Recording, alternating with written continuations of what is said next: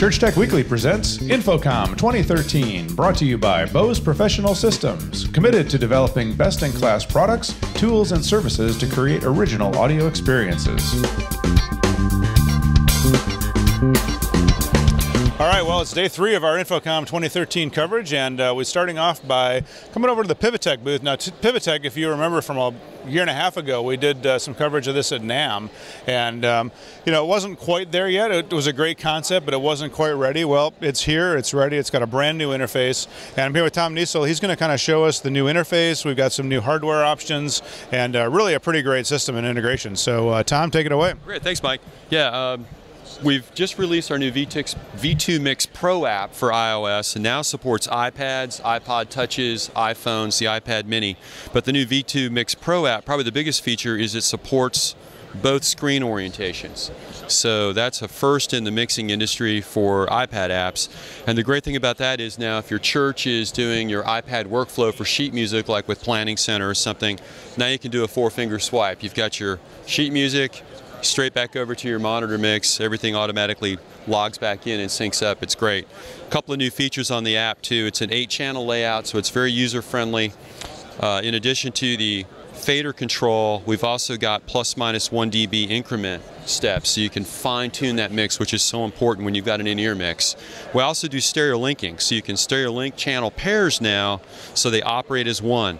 But another critical thing we did there is we kept the panning individual, so you can still steer your stereo mix left or right. So if you got a busy mix but you still want the stereo, you can steer the mix where you need it and still make it audible and legible. The mix interface is laid out in 4 banks of 8 channels to get a total of 32 in the mixer. Then we also have a new custom layer. And the custom layer allows the musician to choose any 8 of the 32 digital channels that are coming into the mixer and put them right here on top for quick access. Finally, we round out with a limiter. So it's a 2-to-1 soft knee compressor with you're basically adjusting the threshold level here.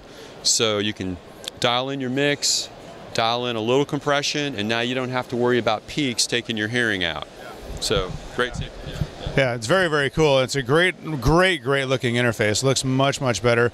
And then the heart of the system is really kind of this this little box here, which can either be mounted on the music stand right by the artist for a bass player or guitar player that's not moving around very much, or I see you guys have these in a rack now, so you can just connect wirelessly to the network, control it, and then have it right next to the wireless ears.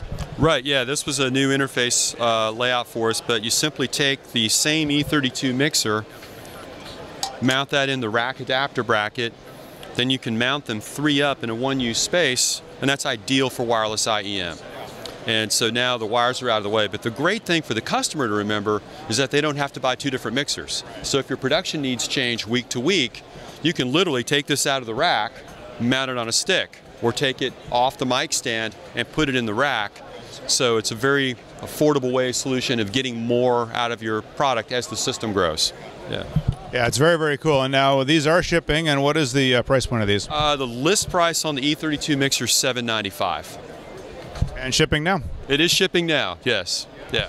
And if people want to learn, and you also have a My Card for the Yamaha digital stuff. Yeah, we do have the MY card for Yamaha digital consoles, so it supports any of the newer LS9, M7, PM5D, CL5s, yeah, any of those new consoles.